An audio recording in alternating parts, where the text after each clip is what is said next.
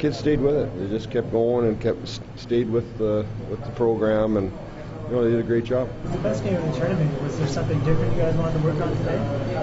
No, nothing different. We just, I thought our kids played well. We got a goal from our fourth line, which is important. Stamkos is not just a fourth line player. We use him in lots of different areas, but it was a huge goal for us at that point, and that everybody played pretty hard and pretty well. Really, we had a nervous start, but we got going, and I thought our third period was really good.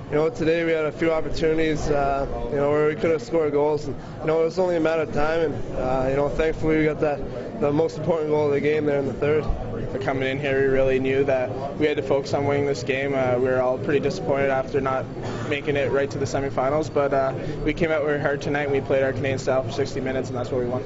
First period seemed to be not much flow. Were you guys tight? What's your analysis? I think that maybe we were just a little nervous. I don't know. We just wanted to come out and bang them a bit, and I think we did that pretty well in the first period. We maybe didn't.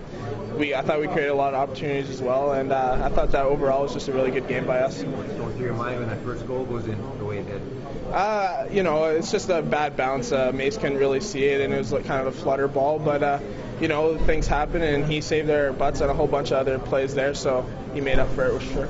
How much better are you going to have to play to beat the U.S.?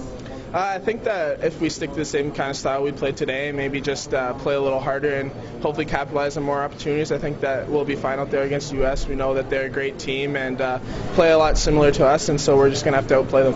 Obviously, it was a little bit of a bad break. The team bounced back pretty good for myself, and we got the win, which is an important thing. How are your nerves out there today?